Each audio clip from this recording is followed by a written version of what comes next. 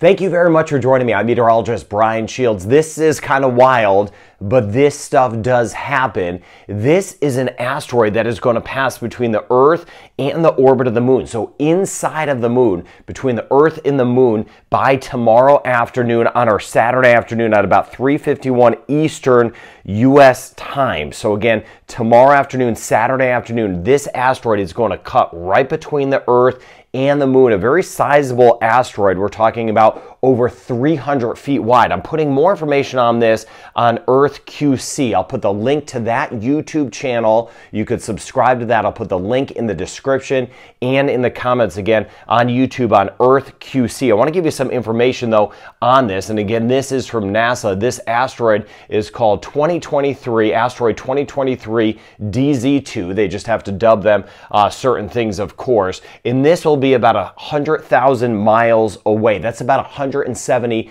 kilometers away. Relatively speaking, that is pretty close. The speed it's going, 28,000 kilometers an hour. This thing is flying, of course, literally. That's also about 17,000 miles per hour. And again, this is going to be making a closer approach by tomorrow afternoon.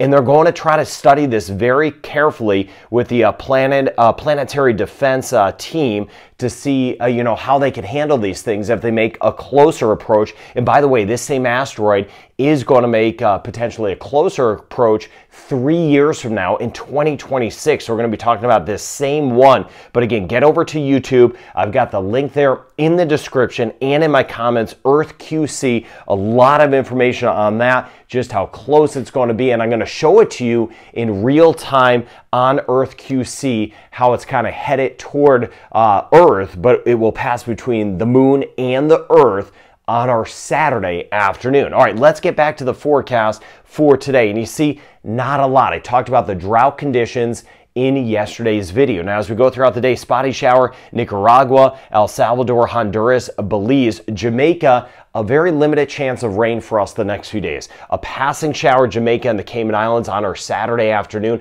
Same thing, Puerto Rico, the Bahamas, Turks and Caicos, Cuba, mainly dry. Haiti, we could see a shower on the southern coast by Jacmel. Trinidad and Tobago, Barbados, St. Lucia, spotty showers with that easterly flow tomorrow. Colombia watching us, northern tier, not a lot of action going on. Guyana and Suriname, though, by the time we get into Sunday, the rain chance gets a little bit higher. Eastern Caribbean, a touch more active on Sunday with a passing shower. And again, Jamaica, Cayman Islands, 1 or 2, and just some spotty showers. Colombia, Panama, Costa Rica, Nicaragua. The ABC Islands, Aruba, Curacao, Bonaire. We've had a few showers the last couple days nearby, not many, but that has helped some. So Barbados today, about a 30% chance of a passing shower. Winds east at 32 kilometers an hour, 29 degrees Celsius for today. My friends in St. Lucia, again, this will be the same as we go throughout the weekend, especially on Sunday, a chance of some passing showers. It'll be breezy, winds east at 32 kilometers an hour or 20 miles per hour. And of course, staying on the warm side overall. So St. Lucia, some passing showers will be a possibility. And my friends in Trinidad and Tobago, rain chance about 20% today.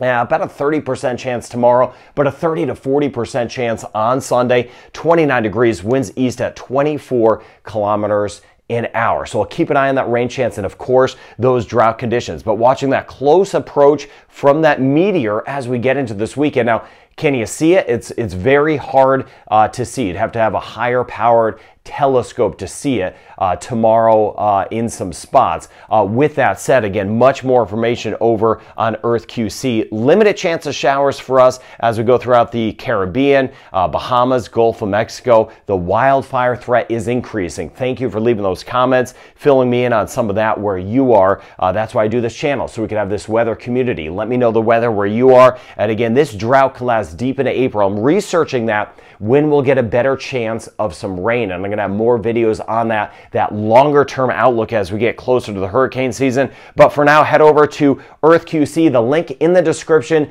and in the comments. I hope you have a wonderful day and a wonderful weekend.